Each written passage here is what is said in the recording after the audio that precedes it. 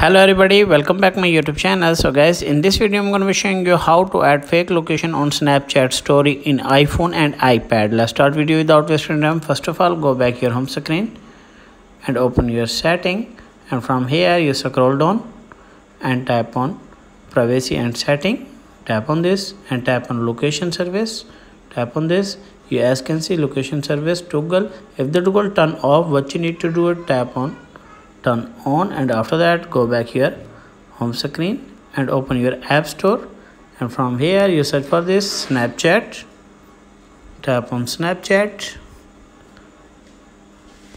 and from here you make sure that update new version. I am already updated, and after that tap on open, and from here get a one snap, and after that scroll right side